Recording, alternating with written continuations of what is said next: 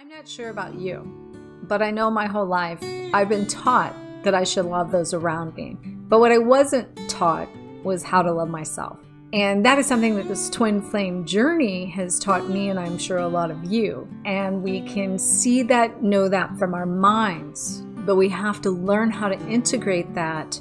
We have to learn how to embody that, experience that, express that into our daily lives. So in this video, I'm going to share with you 4 ways that you can grow in love with yourself so that you can create the experience that you desire and deserve within your life, but do it from a place of self-love that will bring to you everything that you've been desiring. Hello, fellow flames. In case we haven't met, my name is Dr. Harmony, and I will help you live fearless, live loved, and live free.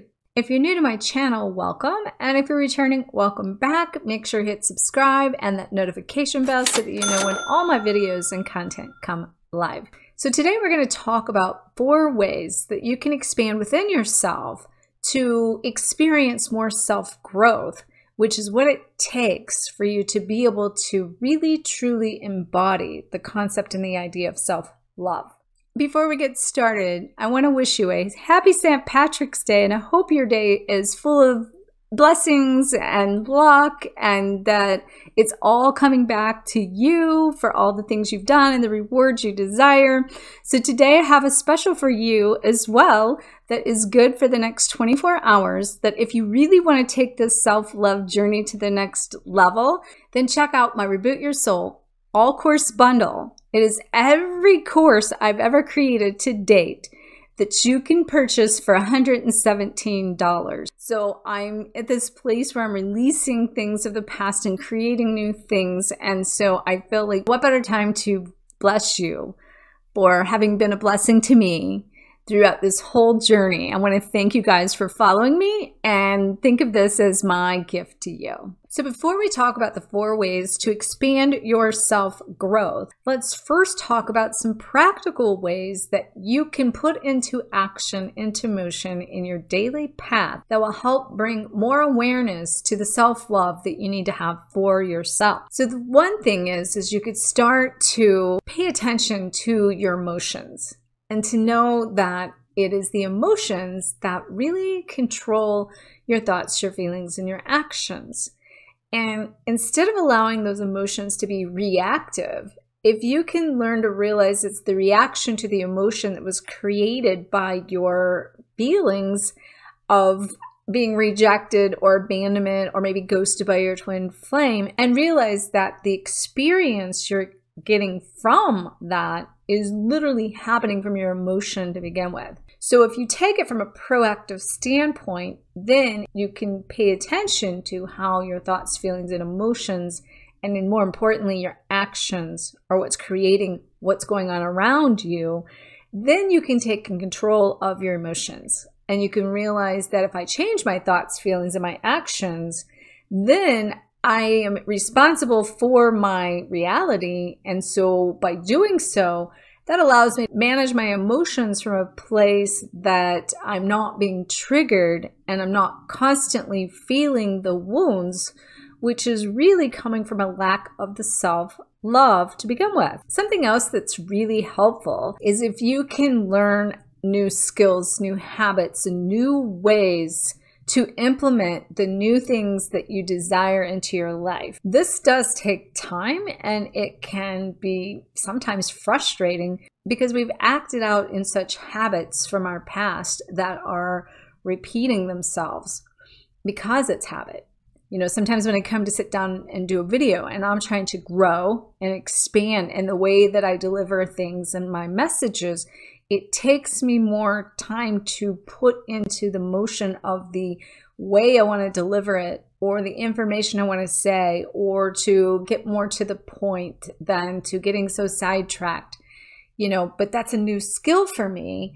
And I've always been, don't put my soul in a box, so it makes me feel contained sometimes, but it is implementing a new skill that takes time, that I can learn to say more in less time, that makes a bigger impact for you as the audience. So really, it's also about learning a new language a new language of love communication to really know what that love language is from within and to understand the love language of other people so that we can then begin to communicate on the same level and not take things personal. So really what I'm talking about is we're trying to break some old habits and we're trying to develop some new ones.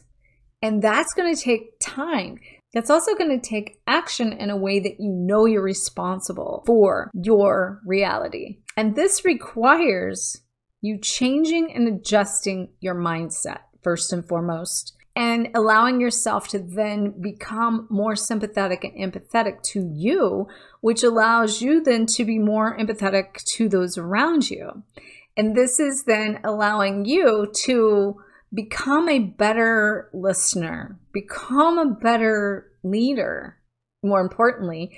And through the process, we're building this resilience. So everything I've talked about is us growing in our journey.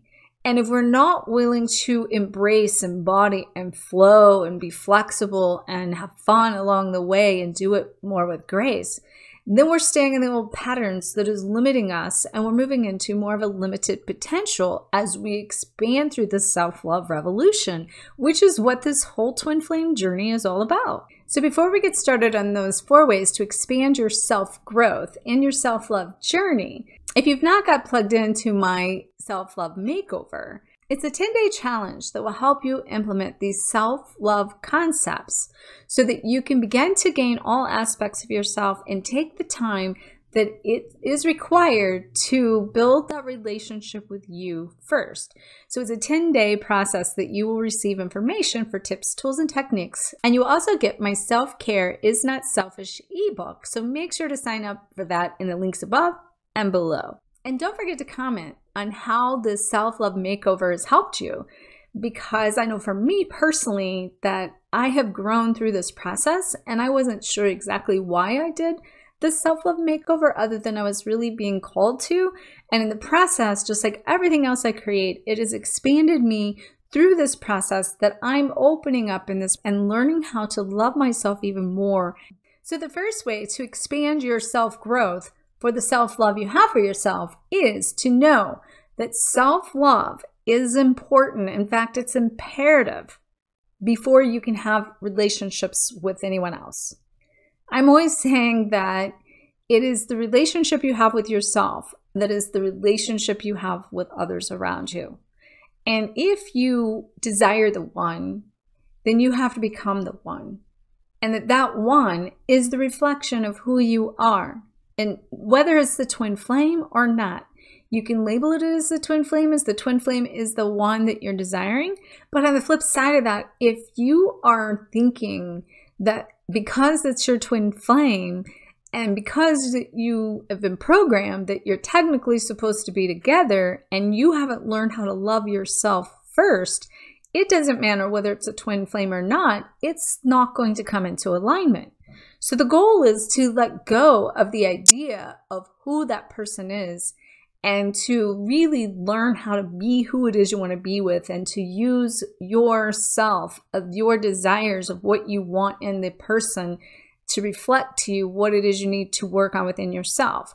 One way you can do that is as you go to look in that mirrored reflection of what you desire is to know that you have to become love before you can basically be loved or to experience the love that you desire. So that means you need to look within yourself at the things you like about yourself and to know that those are things that are going to magnetize towards you like-minded people or people that are like that. That one of being your twin flame. On the flip side of that, it could also be that you are strong in that area, and that means the person you're going to attract might be weak in that area. And therefore your strength is going to shine light on their weakness. So because of the yin and yang in that, you're both going to get what you need to create the wholeness and the unit that's going to create this harmonization for you both to see yourselves in that reflection of whatever that is. And so this is important to allow whoever it is to show up in your life as your mirrored reflection and to use every person that shows up in your life as a mirrored reflection so that they can be the image of who it is you are. And then when you look within the image of who it is you are, and you can choose to see in them both likes and dislikes, knowing that that's complementing who you are, or if you dislike something, that in that dislike, then where is it within yourself you need to make changes for? And being open to receiving this without judgment or taking it personal. Otherwise, basically, you're cutting off the side of yourself that means you're not loving yourself and you're separating from yourself. Therefore, until you learn how to create this harmonic rhythm within yourself with everyone around you, including the twin flame that's ghosting you, that is really mirroring to you, that you really need to be looking at yourself, meaning you're ghosting yourself, then if you can't see that and have enough love for yourself and respect yourself in that way, or show up for yourself in that way, or set the boundaries for yourself in the way you need to, then the relationships in the personal one with the twin flame, or with all relationships, are going to basically be the reflection of your inner state. And until you get this within, you can't have the true love with anyone around you until you've found the harmonic balance within. So the second self-love growth tip is that self-love is critical to the success you desire in all areas of your life, love, and livelihood. What this means is that if you want to feel successful in these areas of your life, when you can find the balance I mentioned in the first one within one area of your life, you're going to have that same rhythm within every area of your life, down to your mission and down to your daily life and down to relationships with even, let's say, your parents, if you've been having childhood wounds that you've been working through. And you're trying to work through those in a place of finding more self-love through those processes of how you were raised, and if you were abandoned, and all the betrayals, and all the list could go on and on. The key is that you cannot possibly begin to focus on bettering yourself or find your place in your life, your love, your mission, until you've came into a place of rising above the limited negative aspects that you have against yourself and your abilities to find more love and passion within yourself, to magnify and to connect to all these other areas in your life. It's going to be so important to come into this alignment of all of who you are in order to align with all that you came here to do, be, and have. Because if you don't align with all of who you are, you can't go to the next level of the expanded version of you and your life, in the sense of being successful to achieve the greatness that your soul came here to experience. And that's what you're seeking, is to align with that.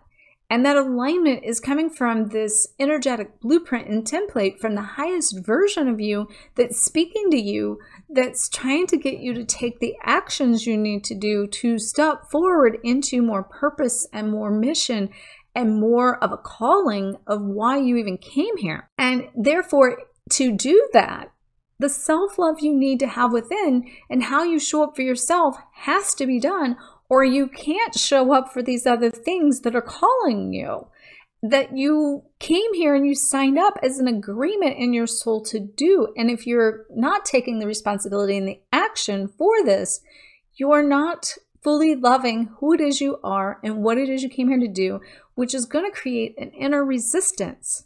And it's going to make you feel like you're not moving forward in your purpose and mission, which is going to cause you to feel like you're not being successful at it.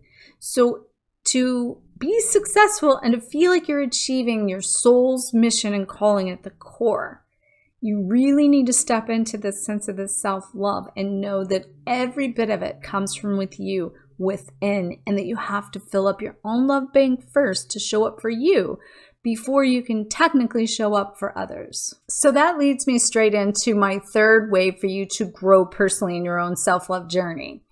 And that is, without self-love, you're going to burn out. And that's kind of what I was leading up to in this point, that you keep trying to get somewhere. You keep trying to push. You keep trying to arrive. You keep seeking. You keep searching.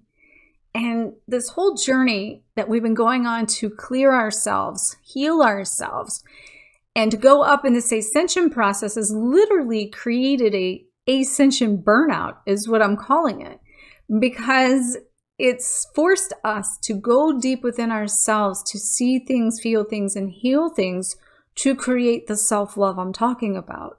Once again, you can't really understand what that self-love means from the heart until you have fully integrated and embodied it and living it and connecting to it. Because from the mind, we know we should love ourselves in this journey, but knowing it from the mind and living it out is two totally different things. And so right now, in this quantum leap of this quantum shift of the next level of where we're all going into this self-love revolution, which is what the whole twin flame journey is about, it's about you learning to fill up your own love bank first, so that you can then start to focus on what it is your needs are, focus on what your values are, focus on what your desires are, and then begin to show up for yourself in these things and not expect anyone to show up for you in those places. Otherwise, you start to neglect your own desires, especially if you're focusing on your twin flame and trying to figure out how to fix them so they can get it to be what it is you want or what it is you desire, when that is their journey. And that's going to burn you out right there, trying to fix anyone or to change anyone. You just need to focus on you and to know that when you do that, what you need for your journey will show up and will align and will come to you in a place that represents that connection and that version of yourself. So what I'm suggesting is that you begin to focus on your own self-care. And that means what your own needs are. And you begin to pay attention to your thoughts, your feelings, and your emotions and your senses. And that you begin to give yourself what your needs are.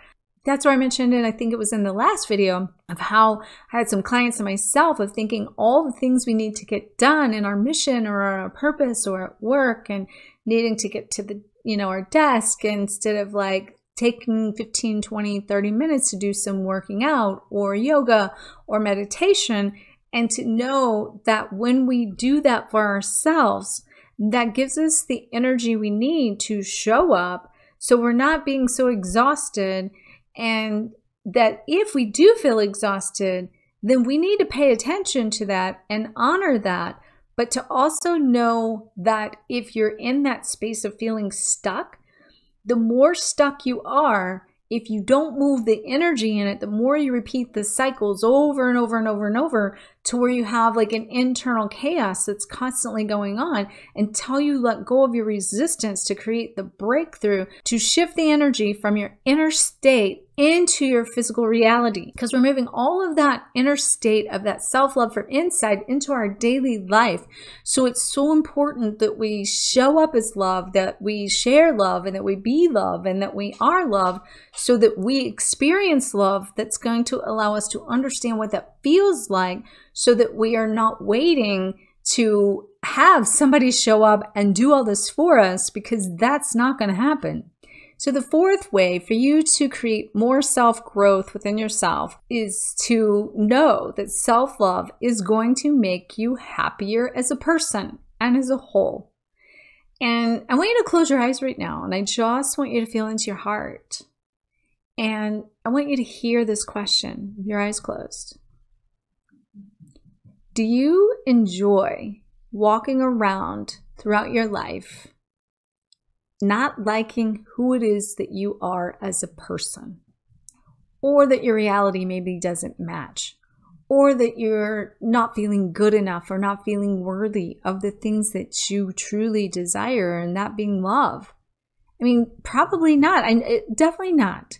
Or you wouldn't be here, or you wouldn't even be watching this video.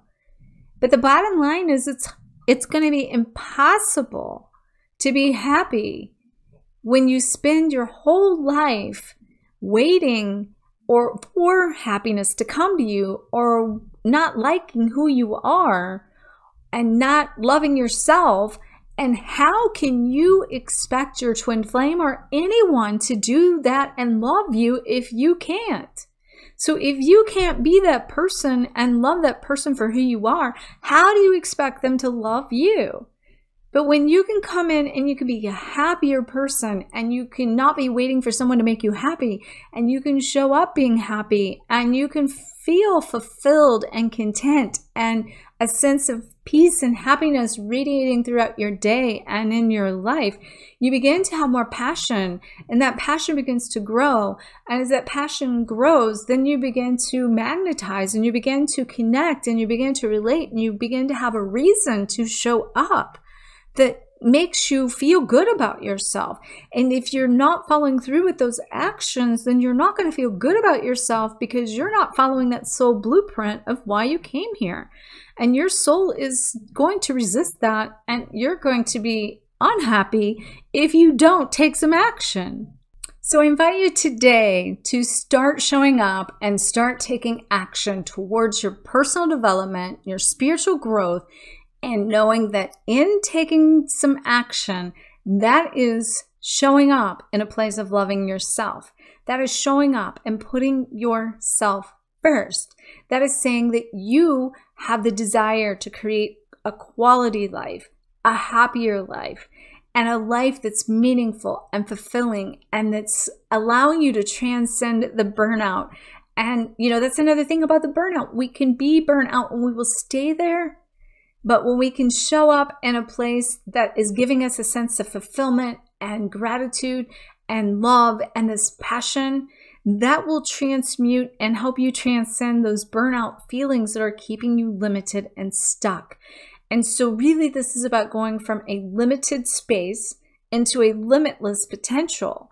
And that within you, you're feeding your soul, you're nurturing yourself, and you're showing up in a way that you truly are actually wanting. But if you wait to feel like it, you're going to still be waiting. So I can't thank you enough for sharing this self-love journey with me. And I'd love to hear from you what you've experienced through the whole process. And if you're just picking up on this, make sure to go back and fill in the blanks of the ones that you've missed. And let me know what you've learned from this, and that if it's helped you, and what maybe your number one takeaway is from the whole process. And again, if you did not get plugged into that Self-Care Is Not Selfish ebook and join the Self-Love Makeover Challenge, make sure to check out that link below, because it's going to get you plugged in. And I can't wait to see how this has helped you. And I'm sending you so much love, light, liberation, and harmony. May you always face your fears, find freedom, and glow forward on fire. Namaste.